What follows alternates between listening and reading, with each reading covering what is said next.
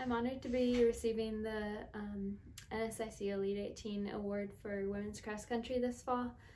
It's a little bit bittersweet because we weren't able to have a fall cross country season at all, and a year ago I never would have pictured that I wasn't going to be able to run my senior season. But it's also been a reminder this year just how incredible the community at Concordia is, from the athletic administration staff to my coaches and team, and just the campus staff in general and professors. So receiving this award I think is more meaningful to me this year because of just all of the changes that this year has brought. I think the biggest things that have pushed me to academic and athletic success at Concordia have really been my coaches and my team.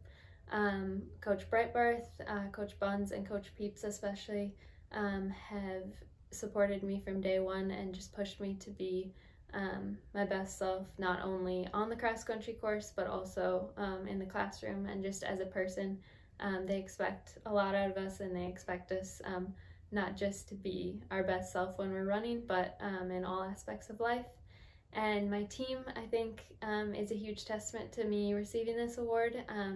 Last fall, the women's CSP cross country team had the 4th highest GPA in the nation for women's cross country teams. And so I think me receiving this award is just accumulation of the culture that I'm surrounded by at Concordia. I'd like to thank all the incredible professors that I've had at Concordia during my time here, especially the accounting department chair, Eric Gruby.